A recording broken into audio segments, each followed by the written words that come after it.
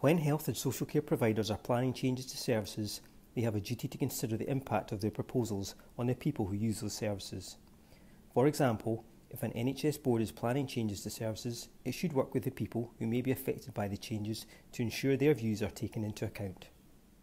In order to understand how the changes they are proposing may affect people, health and social care providers should carry out an impact assessment.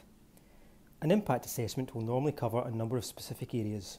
For example, an Equality Impact Assessment, or EQIA. This helps organisations to consider the needs of different parts of a community and ensure that no group of people is unfairly affected by the changes. A Fairer Scotland Assessment.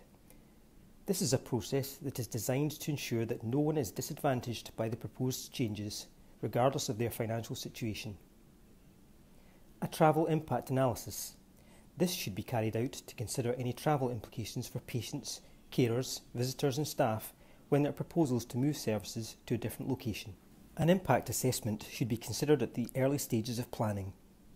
This helps to ensure that everyone with an interest in the changes is able to take part and have a say on the proposals. Health and social care providers can use the information they gather from an impact assessment to fully consider and minimise any potential impacts on people using services. Carrying out an impact assessment also helps to ensure that decisions are made in a way that is open and transparent. It also provides reassurance to the people and communities affected by proposed changes that their views are being listened to and taken into account. This helps health and social care providers deliver services that meet the needs of the people that use them.